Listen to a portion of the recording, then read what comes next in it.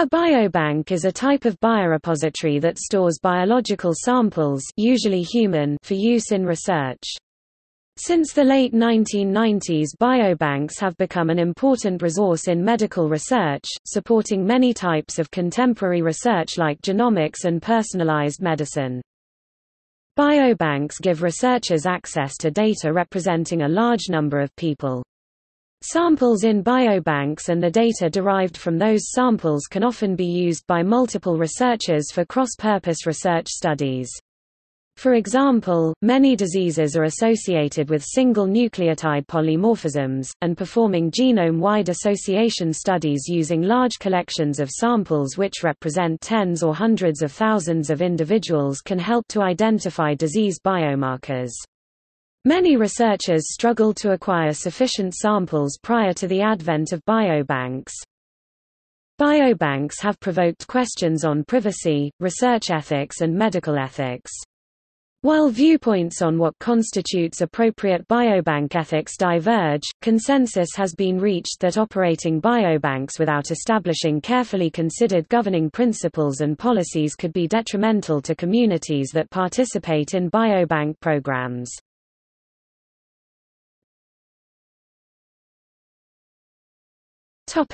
Background. Prior to the late 1990s, scientists collected the biological specimens desired for their experiments themselves, and did not have a particular goal of routinely sharing the specimens with other laboratories. When researching genetic disorders, scientists would only consider genes they already expected to be associated with that disorder, only looking for mutations in BRCA1 or BRCA2 for breast cancer, for example. By the late 1990s, scientists realized that although many diseases are caused at least in part by a genetic component, few diseases originate from a single defective gene. Most genetic diseases are caused by multiple genetic factors on multiple genes. Because the strategy of looking only at single genes was ineffective for finding the genetic components of many diseases, and because new technology made the cost of examining a single gene versus doing a genome-wide scan about the same, scientists began collecting much larger amounts of genetic information when any was to be collected at all. At the same time, technological advances also made it possible for wide sharing of information, so when data was collected, many scientists doing genetics work found that access to data from genome-wide scans collected for any one reason would actually be useful in many other types of genetic research. Whereas before data usually stayed in one laboratory, now scientists began to store large amounts of genetic data in single places for community use and sharing. An immediate result of doing genome-wide scans and sharing data was the discovery of many single nucleotide polymorphisms, with an early success being an improvement from the identification of about 10,000 of these with single gene scanning and before biobanks versus 500,000 by 2007 after the genome-wide scanning practice had been in place for some years. A problem remained. This changing practice allowed the collection of genotype data, but it did not simultaneously come with a system to gather the related phenotype data.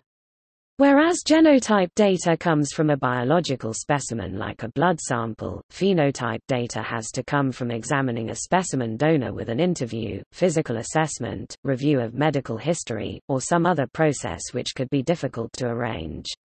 Even when this data was available, there were ethical uncertainties about the extent to which and the ways in which patient rights could be preserved by connecting it to genotypic data. The institution of the biobank began to be developed to store genotypic data, associate it with phenotypic data, and make it more widely available to researchers who needed it. In 2008, United States researchers stored 270 million specimens in biobanks, and the rate of new sample collection was 20 million per year. These numbers are large and representative of a fundamental worldwide change in the nature of research between the time when such numbers of samples could not be used and the time when researchers began demanding them. Collectively, researchers began to progress beyond single-center research centers to a next-generation qualitatively different research infrastructure. Some of the challenges raised by the advent of biobanks are ethical, legal, and social issues pertaining to their existence, including the fairness of collecting donations from vulnerable populations, providing informed consent to donors, the logistics of data disclosure to participants, the right to ownership of intellectual property, and the privacy and security of donors who participate. Because of these new problems, researchers and policymakers began to require new systems of research governance. Many researchers have identified biobanking as a key area for infrastructure development in order to promote drug discovery and drug development.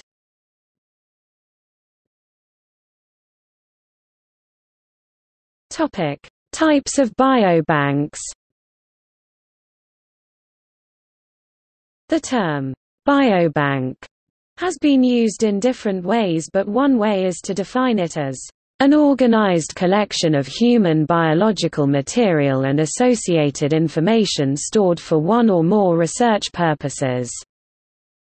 Collections of plant, animal, microbe, and other non-human materials may also be described as biobanks, but in some discussions the term is reserved for human specimens. Biobanks usually incorporate cryogenic storage facilities for the samples. They may range in size from individual refrigerators to warehouses, and are maintained by institutions such as hospitals, universities, non-profit organizations, and pharmaceutical companies. Biobanks may be classified by purpose or design. Disease-oriented biobanks usually have a hospital affiliation through which they collect samples representing a variety of diseases, perhaps to look for biomarkers affiliated with disease. Population-based biobanks need no particular hospital affiliation because they take samples from large numbers of all kinds of people, perhaps to look for biomarkers for disease susceptibility in a general population. Virtual biobanks integrate epidemiological cohorts into a common pool. Virtual biobanks allow for sample collection to meet national regulations. Tissue banks harvest and store human tissues for transplantation and research.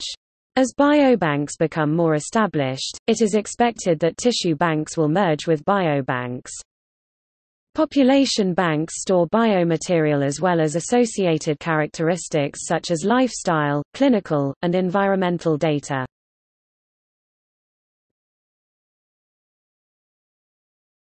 Topic: Biological specimens. The collection which a biobank stores and makes available are its specimens taken by sampling. Specimen types include blood, urine, skin cells, organ tissue, and other things taken from a body.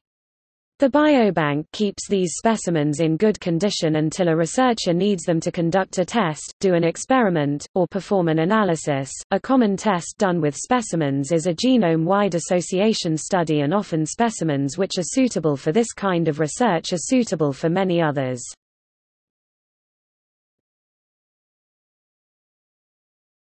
Topic: Storage. Biobanks, like other DNA databases, must carefully store and document access to samples and donor information. The samples must be maintained reliably with minimal deterioration over time, and they must be protected from physical damage, both accidental and intentional. The registration of each sample entering and exiting the system is centrally stored, usually on a computer-based system that can be backed up frequently. The physical location of each sample is noted to allow the rapid location of specimens. Archival systems do identify samples to respect the privacy of donors and allow blinding of researchers to analysis. The database, including clinical data, is kept separately with a secure method to link clinical information to tissue samples.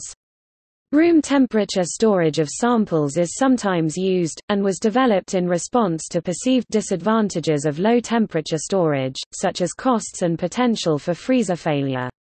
Current systems are small and are capable of storing nearly 40,000 samples in about 1/10 of the space required by a -80 degrees Celsius (-112 degrees Fahrenheit) freezer. Replicates or split samples are often stored in separate locations for security.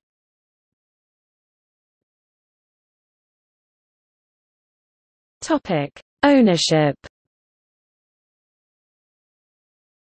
One controversy of large databases of genetic material is the question of ownership of samples. As of 2007, Iceland had 3 different laws on ownership of the physical samples and the information they contain. Icelandic law holds that the Icelandic government has custodial rights of the physical samples themselves while the donors retain ownership rights.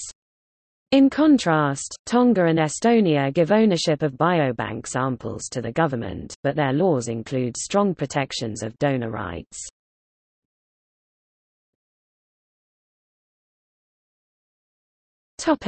Biobank ethics. The key event which arises in biobanking is when a researcher wants to collect a human specimen for research.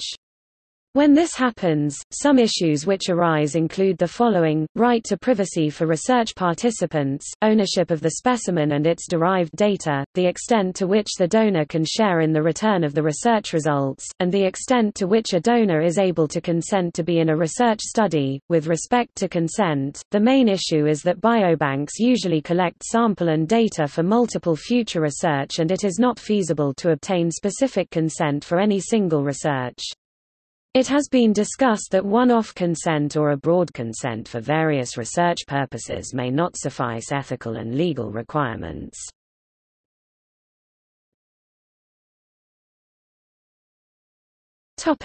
Governance. Biobanks need ethical oversight from an independent reviewer, and the governance process is intended to be public. For many types of research, and particularly medical research, oversight comes at the local level from an institutional review board. Institutional review boards typically enforce standards set by their country's government. To different extents, the law used by different countries is often modeled on biobank governance recommendations which have been internationally proposed. There is no internationally accepted set of governance guidelines which are designed to work with biobanks. Biobanks typically try to adapt to the broader recommendations of guidelines which are internationally accepted for human subject research, and use changing guidelines as they become accepted.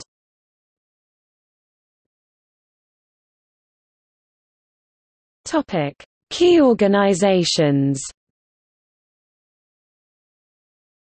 Some examples of organizations which participated in creating written guidelines about biobanking are the following: World Medical Association, Council for International Organizations of Medical Sciences, Council of Europe, Human Genome Organization, World Health Organization, and UNESCO.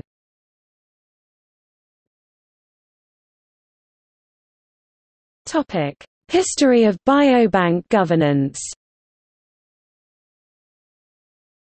In 1998, the Icelandic Parliament passed the Act on Health Sector Database, which allowed for the creation of a national biobank in that country.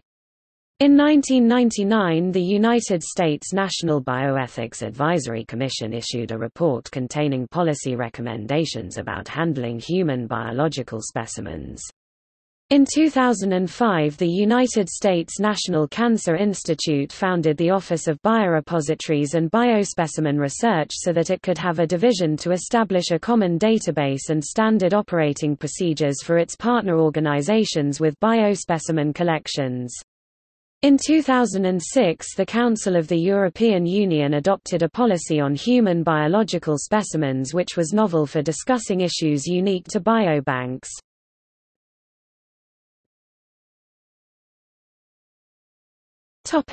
Economics. Researchers have called for a greater critical examination of the economic aspects of biobanks, particularly those facilitated by the state. It has been noted that national biobanks are often funded by public-private partnerships, with finance provided by any combination of national research councils, medical charities, pharmaceutical company investment and biotech venture capital. In this way, national biobanks enable an economic relationship mediated between states, national populations, and commercial entities. It has been illustrated that there is a strong commercial incentive underlying the systematic collection of tissue material. This can be seen particularly in the field of genomic research, where population-sized study lends itself more easily toward diagnostic technologies rather than basic etiological studies, thus emphasizing risk factors and capitalizing on preventative measures. Considering the potential for substantial profit, researchers Mitchell and Waldby argue that because biobanks enroll large numbers of the national population as productive participants, whom allow their bodies and prospective medical histories to create a resource with commercial potential, their contribution should be seen as a form of clinical labor and therefore participants should also benefit economically.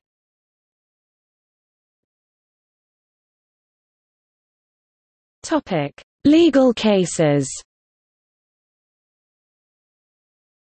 Biobanks store specimens from human bodies. There have been cases when the ownership of stored specimens has been in dispute and taken to court. Some cases include Moore v. Regents of the University of California, Greenberg v. Miami Children's Hospital Research Institute.